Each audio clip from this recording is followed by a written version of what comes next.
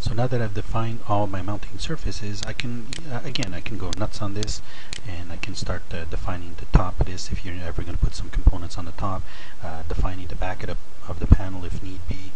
Maybe the floor section you can define as a mounting surface. The other thing I want to show you actually is something that's kind of interesting, because in these kind of panels you have side panels that come in play that you can assign to these.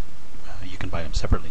So what you can do here is I'm going to assign actually some mounting surfaces. So here you have some defined mounting points. So I'm going to click on that, and I'm just going to, for my door, I'm going to click this corner right here. Holding my control button, I can click this corner, and I'm going to click on the other corner down here.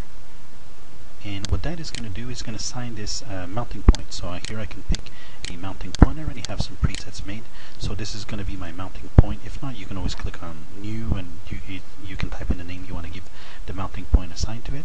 This is going to be the side cover, so this is going to be a left. He's going to go on the inside, and I'm not going to rotate him, so the component is going to snap onto it. I'll give you an example of what that's going to do. So I'm going to click OK on that.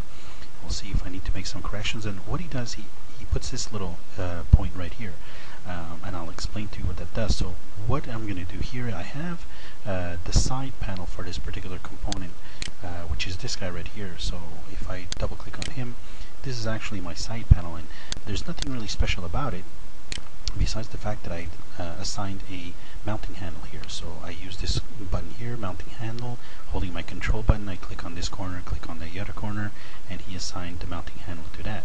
Now what happens with that, once you assign that handle point, and then you assign here on this side, you assign a mounting point, well, if I insert that macro, so I'm just going to insert that side panel macro, which is that one, and you'll see it sticks to my mouse, but as soon as I get close to the panel, there's a little green box that shows up, and that's my mounting point. So if I snap to it, boom, see, it's going to snap. Now obviously it's kind of like snapping kind of in a weird way, so that's basically because the information on my mounting point is wrong. So to fix that, just going to double click on the mounting point, and I'm going to rotate that by 90 degrees.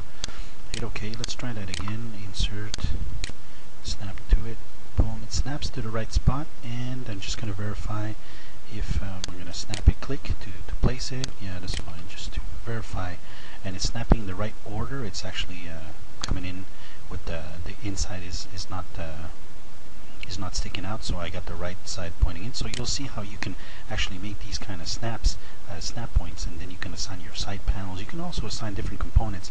This also works really nice when you're doing fluid components, fluid macros for your 3D panels, for your fluid stuff, alright? Because you need some fluid snap for your valves and so on and so forth. So this is the kind of functions that we have. Once these elements are done, and also like I mentioned, this is my macro project that I'm working on. Once this is all done, what I can do is go here, right click, generate macros automatically from macro project, and he's going to generate all these macros that I can assign to parts later on. Okay, so that's it for today. Hopefully you guys enjoyed it.